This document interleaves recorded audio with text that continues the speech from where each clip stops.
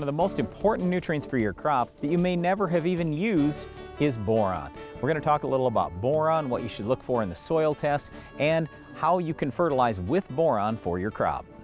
First of all, I'll say this. I don't think that boron is the #1 yield limiting factor on many farms. I will say this though, that once you get nitrogen, phosphorus, potassium, sulfur taken care of, all of a sudden some of the micronutrients like boron could end up being your yield limiting factor. So I just encourage, do some good soil testing either this fall or next spring on your farm to learn what nutrients are really important, and then make sure you're doing a complete test to look at things like boron, because this is one that we are seeing low to deficient on many farms. What we're looking for most of the time is about 2 to 3 parts per million on boron for decent yielding crops.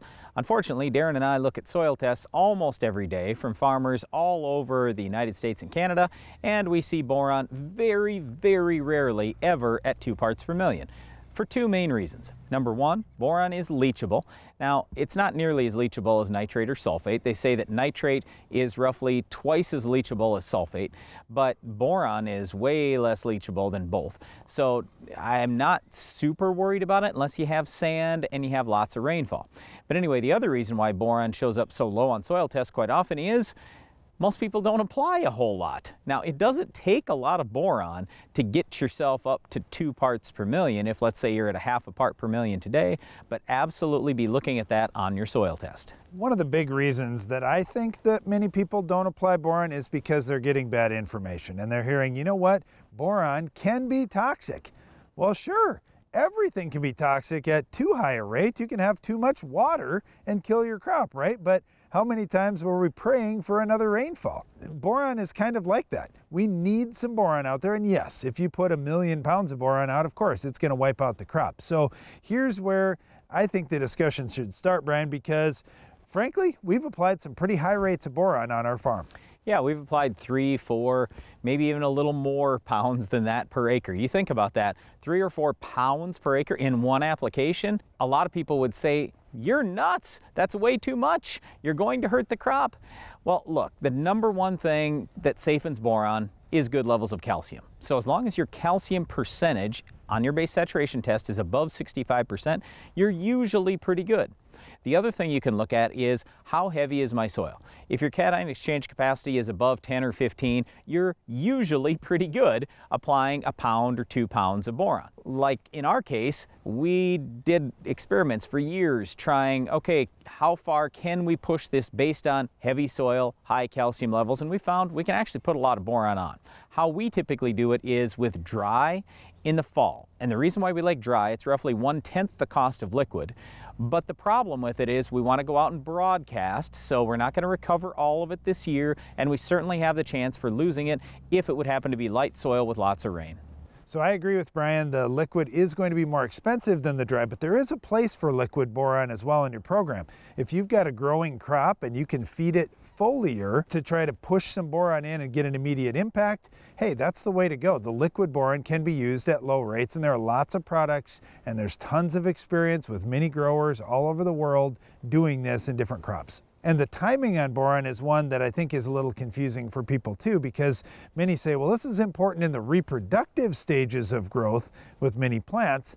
I'll agree with that, but you do need some boron all the way through the season. So putting some out there early, as Brian was suggesting that we do on our farm with the soil applied boron application, that's good, because now we can get a little bit of boron in that plant all the way through the year. Okay, so let me step you back through why we have ended up doing a bunch of dry in our farm.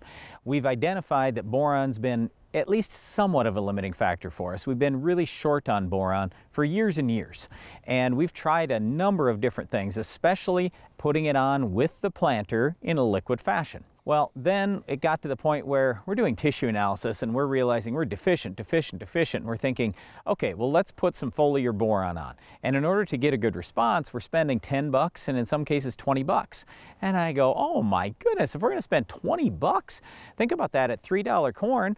I mean, just to pay that back, I got to have 7 bushels, and I want it to really truly pay. So I probably have to have a 10 or 15 bushel gain, and we simply weren't getting that. We were getting some gain, but not that. So we just thought, okay, how can we cut the cost down? Let's try the dry since it costs so much less, and we'll put that on the soil in the fall, and hopefully then there's enough in the spring to get us by. Now our levels have gone up. I still don't think we have our levels up as high as we need them to be, but at least our tissue levels have certainly gotten better on our farm, and we didn't have to spend $1 zillion. Brian mentioned that nitrogen and sulfur and boron can all be in leachable forms out in your fields. Oftentimes we see farmers applying them at the same time. Since they will move with moisture through your soil, they could certainly be used in a side dress or a wide drop type application to still deliver them to your plant. And here's the other thing. All three of those nutrients kind of work together in the plant. They're all involved with getting that nitrogen to the right place at the right time in your crop. So boron is certainly important in how nitrogen is utilized in your plant, and obviously nitrogen is a big part in yield.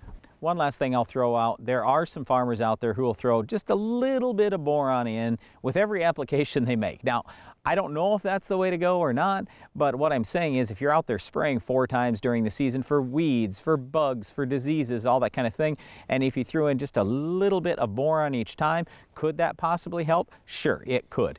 And if you do tiny little doses, I don't mind it so much, but again, I do have a big issue with I'm going to spend $20 and I'm only going to gain 3 or 4 bushels of corn. That simply does not pay. We've always got to figure out what are the economics, and we have to make money. Getting the right plant food mix out there for your crop is very important, and so is weed control. Can you identify this week's Weed of the Week?